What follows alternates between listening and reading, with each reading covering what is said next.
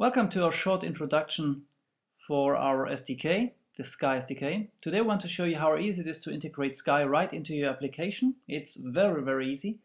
You need to look for our component. Let's see here. Let's choose the sceye menu 6. Here it is. It's the most comfortable way to use it and to integrate it. And now let's place the component on our form. Here we are. Move it a little bit and let's give him a good name. Let's call it sceye. Makes it more readable later, and a good size. Good size is 344 in width and 460 in height. Here we are. And yeah, everything on the form. Good, great. Now we can start to implement it. So go to the form load event. Now first we are setting an application name. That's very good, and then we are able to manage the user settings automatically for you. So if you restart the application with the same application name, we load the same settings than the user had before he left last time. Here we are. And now we have to initialize it. So init camera ext. Now we have to give him a license name, license number. Well, you can get the license right from us. You just need to register yourself, and that's it. And the standard license is free of charge. So very easy. And yeah, let's set an animation. It looks good later when we're making a snapshot. We are placing it here. Set animation 4.1, yeah, and sceye. Show menu. Then you can use the built-in menu of the OCX. No need for an own user interface. And on the form close event, we have to call exit control to terminate it properly. Okay, well that's it. 5 lines of code. Let's press the play button and see how it is. So here we are. The OCX is live. Here you see a document. We can maybe move it a little bit around, and you see everything is live. And we can change some settings. Let's go to grayscale, and you see the previous grayscale, or black and white. It's black and white. The DPI, resolution, and some filters. You can choose some filters, and you can switch the laser on and off and light. And you can also enable automatic cropping. Here you see, we detect the document easily. And we can also make a manual selection here with the mouse, or clicking on it and the auto cropping is on again. Very easy, very fixed, very smooth. And when you stop it and you start it again, then it will start with the same settings which you had as you left the application. Everything on, black and white, 300 dpi, auto cropping, and so on. Yeah, very easy. That was the first step. Okay, so now step 2, we want to make a snapshot, right? We want to scan. So let's place a button at a form. Okay, let's give him a good name. Let's give him a text. Scan button, what else? BT scan. All right, and double click. Then we can code here, can implement it. Let's make us two strings, file extension. Let's start with JPEG, and I want to have a default target, which should be the user desktop, also string. Okay, yeah, we have to initialize user desktop so that it has the right value. So my computer dot file system special directories desktop. Okay, here we are. So that is just around implementing. Now we come to the get frame sync. Just one line of code. That's the file name we want to have. On the user desktop we want to have the file. Let's call it sceye scan, and yeah, the extension, the file extension. Okay, that's it. So that's all we need. Let's press the play button, and here we are, pressing the scan button. You see a short animation at the lower part of the image, and then rotated, cropped animation, and that's it. We can open the snapshot to have a look at it. And here we are. That's the scan in color. Let's go to grayscale, make the scan again. Scanning takes a second. Post-processing, another 1 and 2 seconds, and then here we have it in grayscale. Very easy. All right. Okay, now we want to scan it also in black and white. For that, I have I'm grabbing an event from the sceye OCX. Here we have the event, and here I switch to another file extension. And when we are going to black and white, then we have the TIFF file extension. Now we have made a snapshot in black and white with the right extension, and here it is, black and white. Grayscale again, make a scan, and then we are replacing the already existing file, the JPEG, and here it is in grayscale.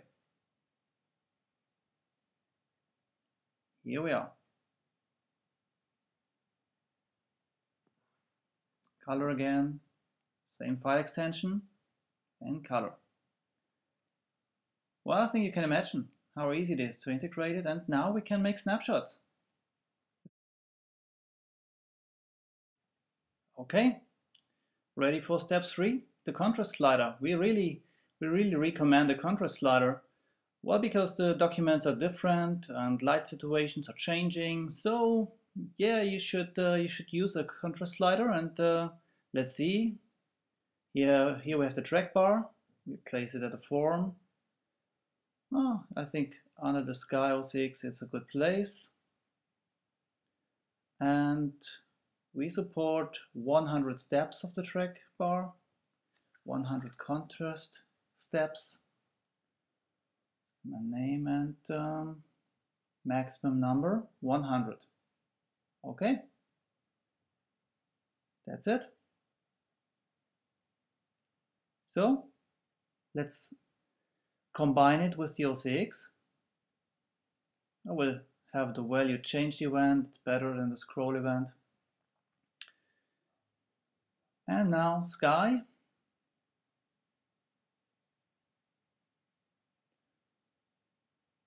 That contrast, and now we can use the value of the track bar.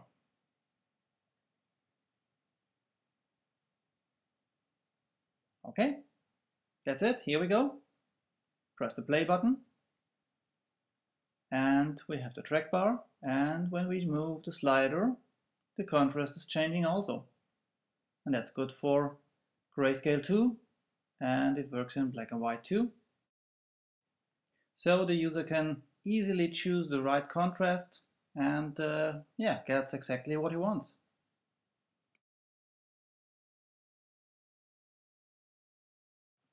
So now it's time for something new.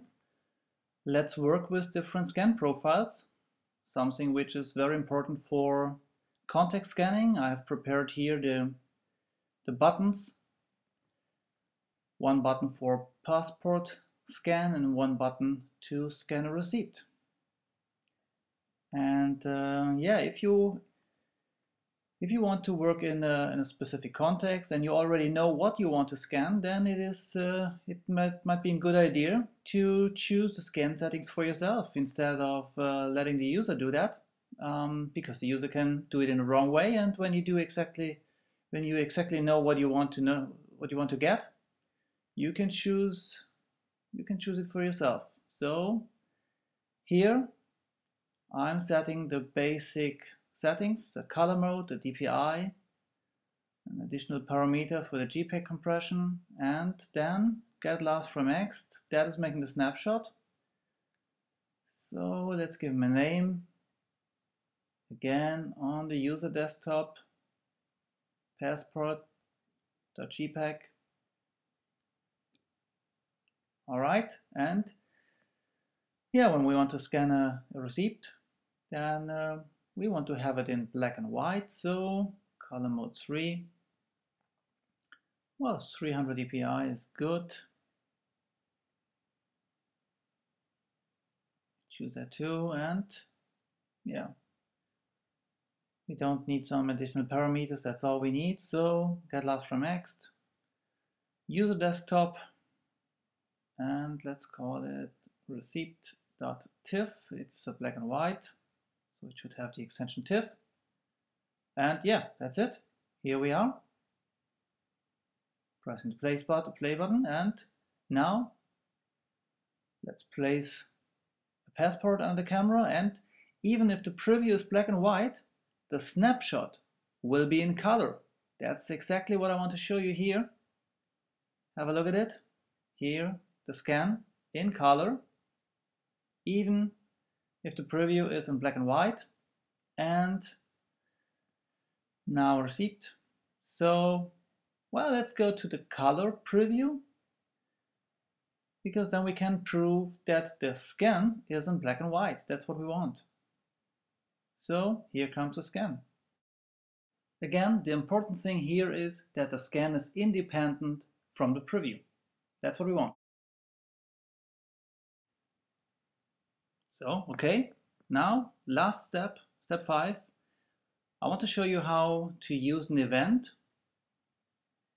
And I want to show you the event live stream on and live stream off.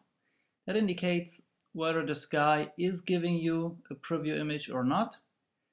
And I'm using that now to enable and to disable the scan buttons, because when we don't have a preview, then we don't have the possibility to scan. And if we don't have the possibility to scan, we don't want the user to press the scan button. So we are setting enabled to false. And when the live stream on event comes, we want to have it, of course, on true again. So that's it. Play button. Here we are. You see the preview image is here. The buttons are active. Now I'm closing the lid of the camera and the buttons are disabled. And as soon as I open the arm of the camera again, everything is ready and the scan buttons are active too.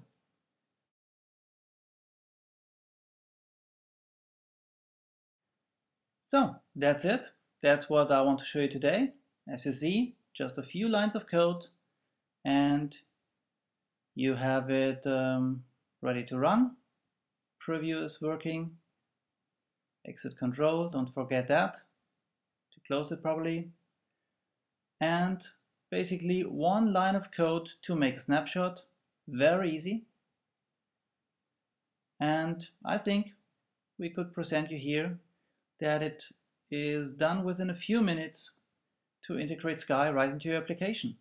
And there are, of course, a lot of more options than these, but I think everything else is documented on our website and you can find out for your own. All right. Thanks for your patience and your time. Bye.